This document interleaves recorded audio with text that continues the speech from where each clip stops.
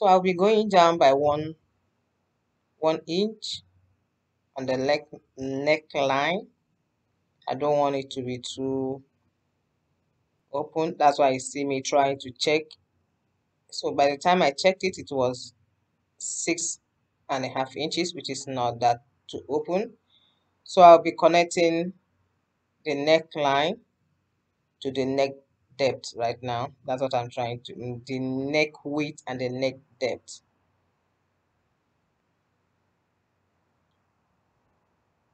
So the next thing I'm going to do is to connect the armhole. Since there's no shoulder, we'll connect the where the neckline stops to the armhole. So I'll be taking I want to take my dart. So before then, I'll be taking the nipple to nipple, which is 8 divided by 2 gives me 4. So I'm taking 4.5 right there. So I'll be taking I'm still taking the nipple to nipple measurement. So I'll be taking the dart. So from the shoulder, taking off the off shoulder, we're supposed to have 9 inches for front dart.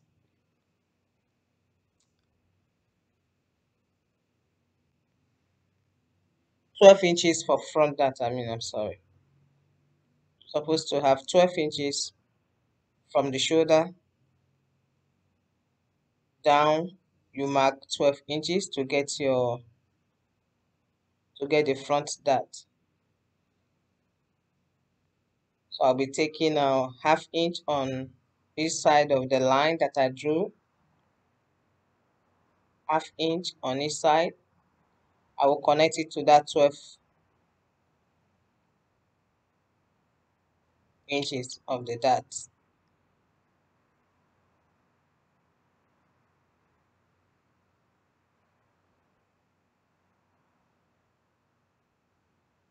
So what I'm trying to do right here is will be marking out 1 inch out, extending it out. Since I'm not using a facing, I'm not gonna put facing. I just want to,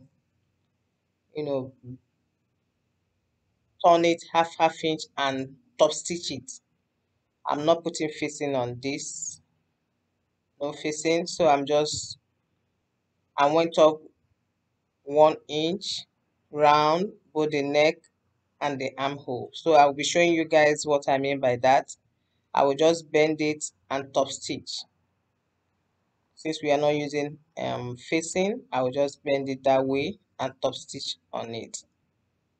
That's the essence of that 1 inch, just to bend it. So we're done with the front, we're going to the back. I'm just showing that I will be using same pattern the way I place the front.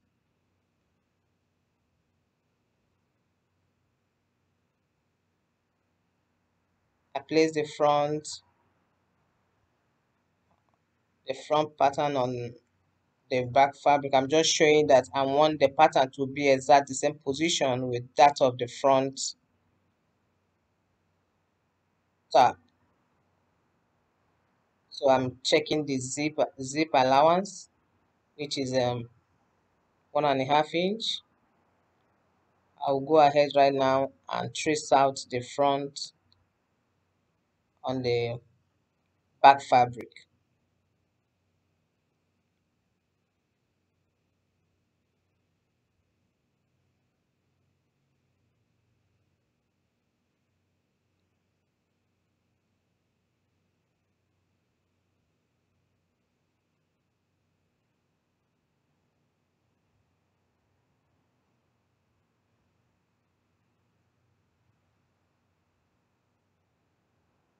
So I've traced it out on the back fabric. I'm going in right now to take the nipple to nipple, which is 4 inches plus ½ inch for sewing, which is 4.5. Connect the points.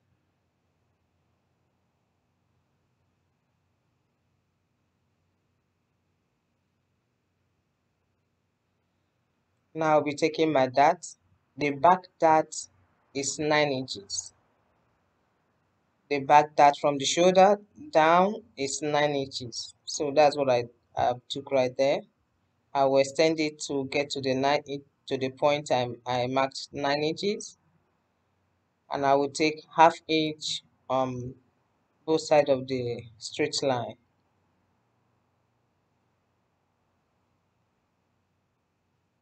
and I will connect it to that point, to the 9 inches I marked from shoulder down.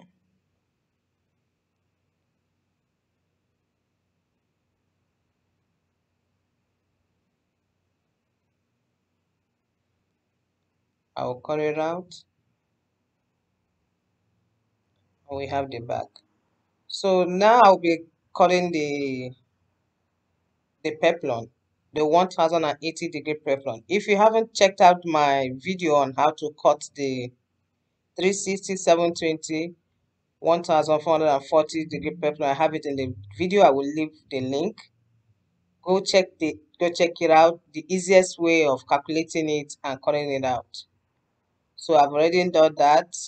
Check out the video. You will see how I calculated it. It's so easy, the easiest method. You don't need all those calculations. On that video, you will see how simple it is to calculate your peplum. So I've done that, and I'm cutting out the peplum. This one, I'll be attaching 3 circles, which is 1080-degree peplum.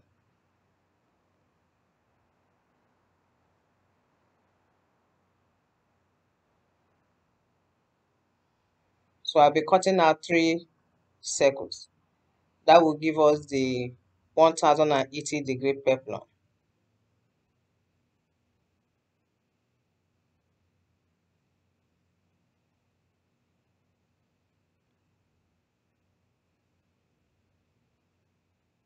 Please, if you have not subscribed to my channel, on this channel we do braided wigs, gilly, healthy lifestyle, and right now we are doing sewing.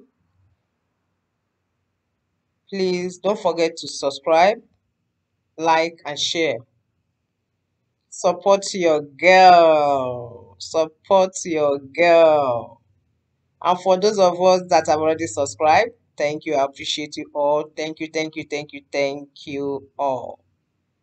Thank you all. So this is the 3 circles. I'm just showing that I've cut it out. So I cut, slit each of the circles. That way I'll be able to join one to the other.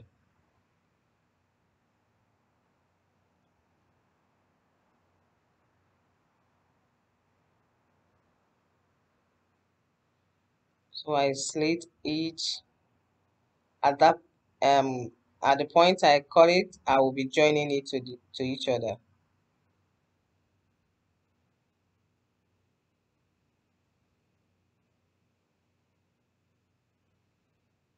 So now I'm attaching a pocket to the jumpsuit. So I took 2.5. You can take 3 depending on how wide you want the shape of the pocket to go. So I took 2.5, and I'll be going down by 7 inches. 6.5 or 7 inches, whichever one, but I took 7. I curve it out to connect to the point of the 2.5. Then you cut it out.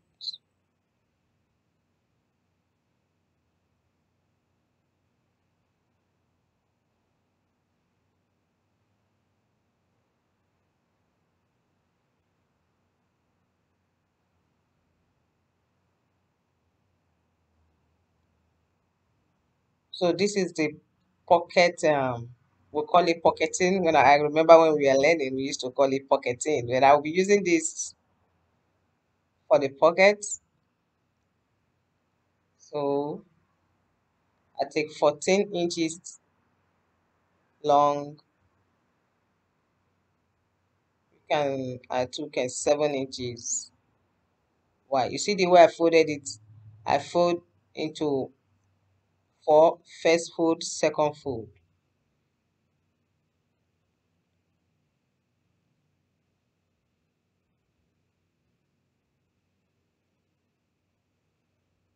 Just give it a curve at that edge right there. Then you cut.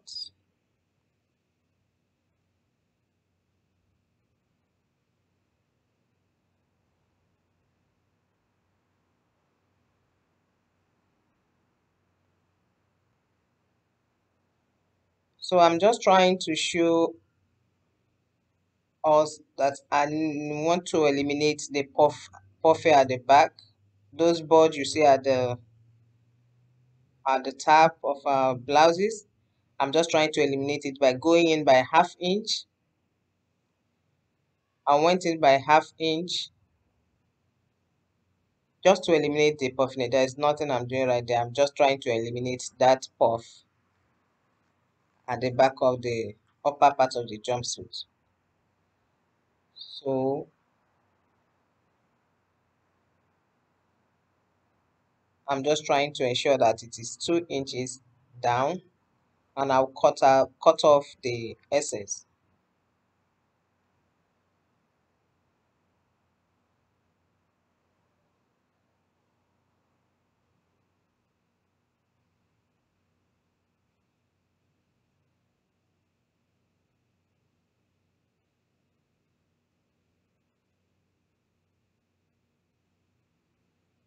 So we are going back to the pocket to attach the pocket to the lower part of the jumpsuit. So you see the way I'm placing the pocket right now.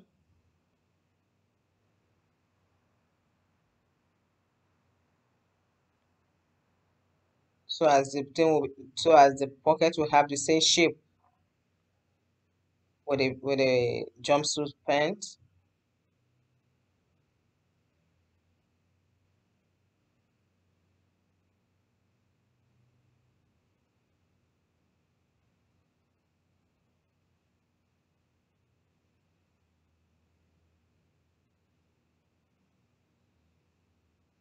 So I place the pocket on top of the jumpsuit pant, the lower part of the jumpsuit, like so, and I will stitch it down by half inch, just the way I'm tracing the check. Stitch it down by half inch.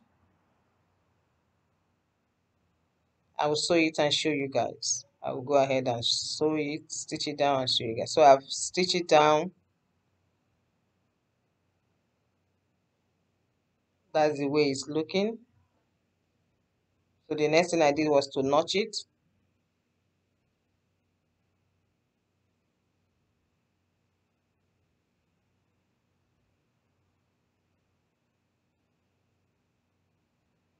Then turn the other way. So as the pocket will be inside, then you fold the pocket to cover up that spot that will cut off. The pocket will be part of will serve as that point that will cut out from the jumpsuit. It's now time to sew the pocket. Just raise the pant up and sew it half inch like so, the way you see me do. So I've done that. I've done both sides, both the front, the two sides of the front jumpsuit.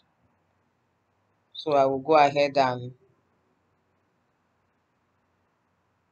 stitch it together,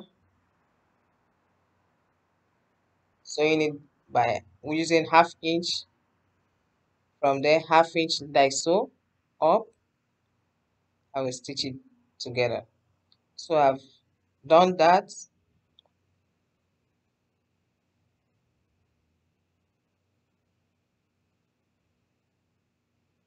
So for the back, I will be marking out the 2 inches that we place for the zipper. If you remember when we were cutting it, we added 2 inches at the back of the lower part of the jumpsuit.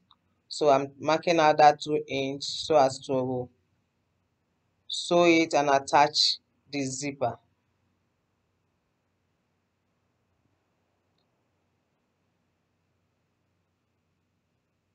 So that's for the front. I've stitched it together, I've done the back, the same too. So I'll be holding the front and back together. So at this point, I want to mark say something. If you want to hold your pint together, ensure you measure. It doesn't matter even if you marked out, and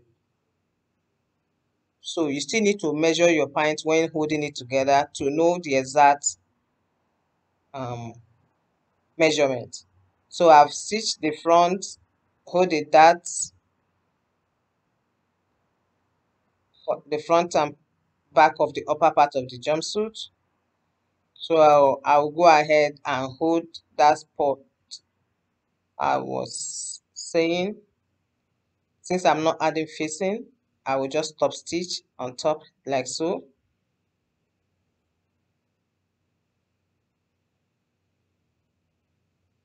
Hold it like so and top stitch. Hold the neck too. The neck, I did same thing. I held the neck round and top stitch too. We are not using facing, that's why we are doing that. So I will go ahead, and that's the lower part of the jumpsuit, and the upper part I will go ahead and attach the zipper.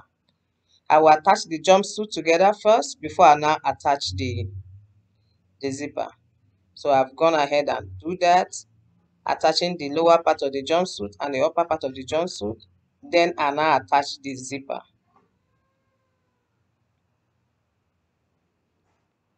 That's the way it's looking right now.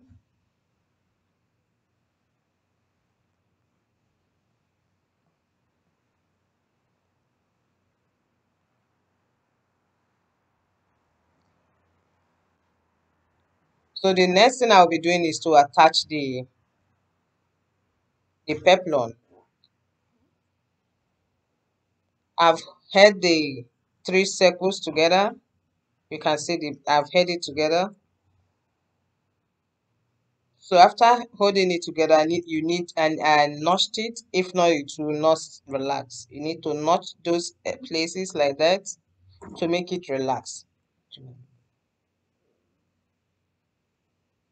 And notch it.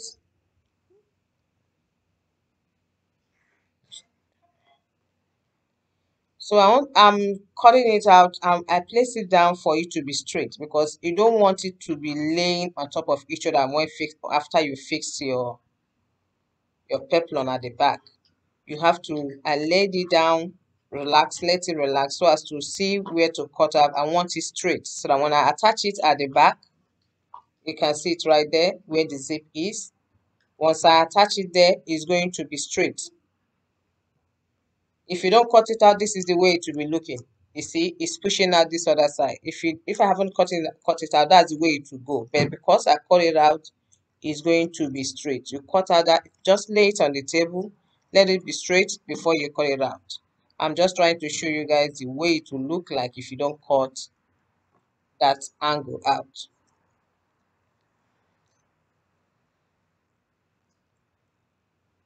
So before attaching the peplum, cut off this excess zip.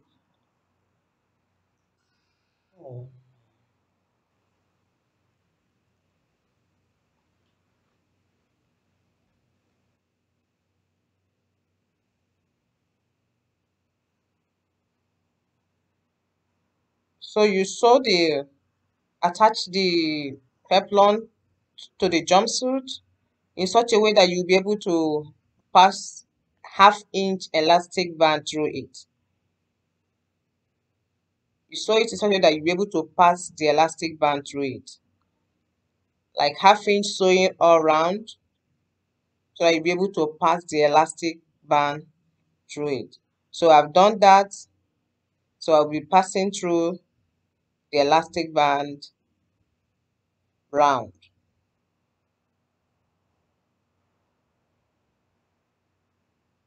I'll pass it round like so. So we are attaching a strap to the jumpsuit. Since we are making it a versatile, we want to wear it in different ways. So I'm attaching the strap, which is 5.5, which is the off shoulder that we took off when we were cutting the upper part of the jumpsuit. That's a half and a half and 5.5 inches. So I have two straps. I've joined it. I've given it a good press. You can see it right there. Depending on how wide or how thin you want it, it's left for you. So you whip that edge, whip it, give it a very good neat whip before attaching it. Depending on how wide or how thin you want your strap to look like, you do that. So this is I'll go ahead and knit the peplum by sewing it round. Guys, that's the jumpsuit. That's the first style. It's looking so beautiful, guys. So nice. Free on your body, not too tight, depending on how you want it fitted. This is the second style, guys. Just let me know in the comment section which is your favorite. Let me know, guys. Let me know your style, your favorite of these styles. The one you will rock more. This is the third one. I love this one. I love one hand. I'm a fan of one-handed blouse. I love this style. Thank you guys for watching. Thank you. Please don't forget to subscribe.